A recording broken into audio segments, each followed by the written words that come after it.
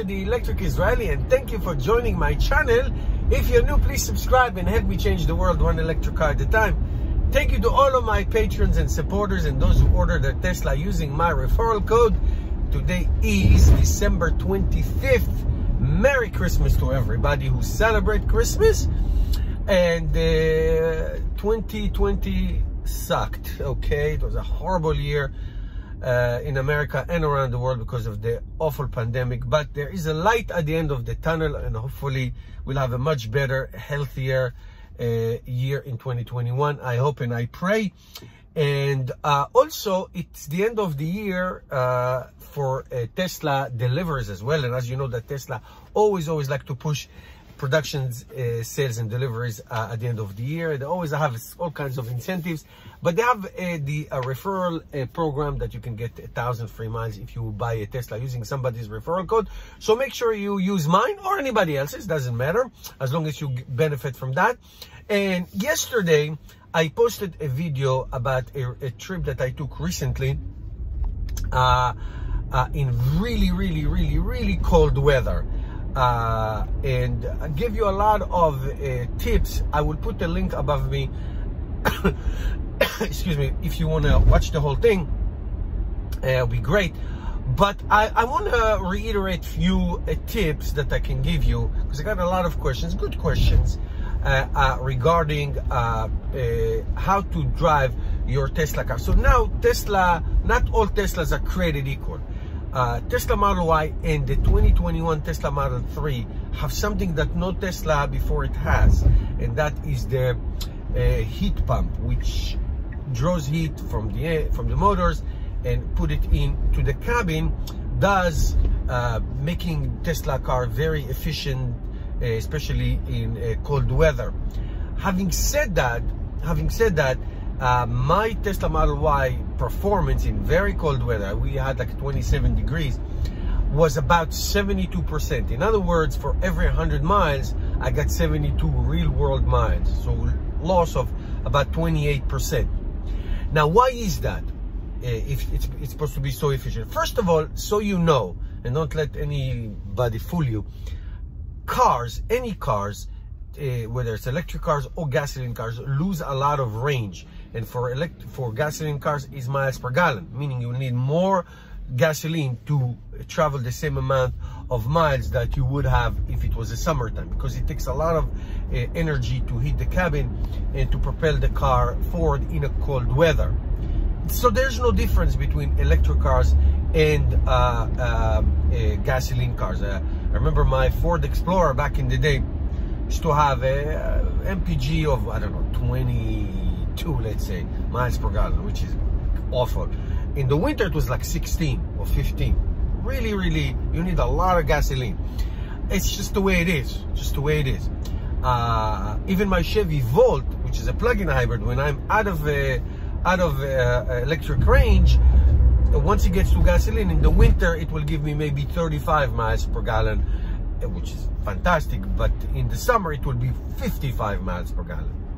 You get the point. In the winter, my rated range on the Chevy Volt battery will show 35 rated range of electric miles versus 55 in the summer. So it is in all cars. There's nothing new under the sun. So what do you do with your Tesla cars or your plug-in hybrid cars? First of all, and I'll focus on the Tesla because Tesla has the longest range of all EVs. What I would say is this: it's very important to in a cold weather, and I'm talking about 32 degrees and below, 0 degrees Celsius and below, it's very important to preheat the car while it's plugged in. And I found out in my Tesla Model Y and Model 3 that it takes at least 45 minutes of driving to get the battery full warm and to enjoy regenerative braking. It takes that much.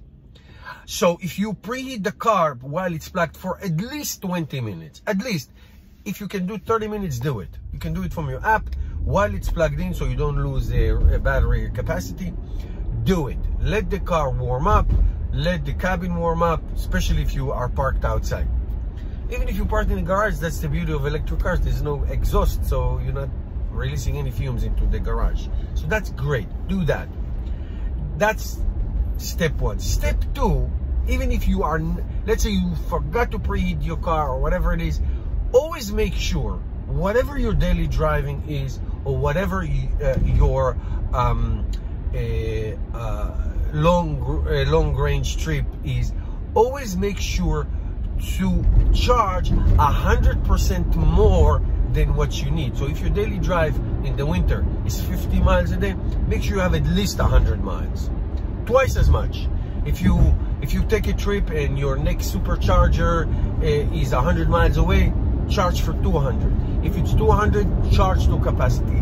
Why am I saying that? It's not that you're not going to make it to your destination, but if you want to enjoy regular driving, meaning highway speeds, put the heat on, use the instrument, drive, you know, nice and 10 miles above speed limit, that's how much range you want more than what you need. Because if you need 100 miles and you charge to 120, 130 miles, you will make it, but you'll have to slow down, you will have to turn off the heat, unless you can stop in between, and you don't want to do too many stops. So in order for you to have comfortable rides, comfortable without any compromise, make sure you have 100% more than what you need. Again, 50 charge to 100, 100 charge to 200. So you can have a nice, smooth, comfortable ride. Now, obviously, if you are in a situation that you forgot or whatever happened and you cannot make it, obviously slow down, you know, put your seat warmer, turn off the heat, maybe turn it on a little bit just to give it a little boost, and then turn it off. There's a lot of things you can use. I mean, speed, especially on the highway, is a huge factor in reducing your range. Going up the hill like I am right now is also. But if you know where you're going and you know your way around and there's nothing going on, always make sure in the winter, just like we are now, to have a significant amount more charge than what you need, just in case you need to do a reroute. Let's say, you know, there is a detour, something happened, and happened to me once in Georgia. There's a huge accident on Highway 95. Stop it. A huge accident on Highway 95 in South Georgia, and I had to go like small roads and get into the border with Florida. Happens. Stuff happens. Just have to make sure that you have tremendous amount of buffer. Tremendous amount of buffer, especially if you're carrying children, passengers, luggage, and all that. Now, if you can avoid putting anything on your roof, like roof rails and tule boxes, or if you can avoid that, do that, because that is a range sucker, I will call it. Range sucker.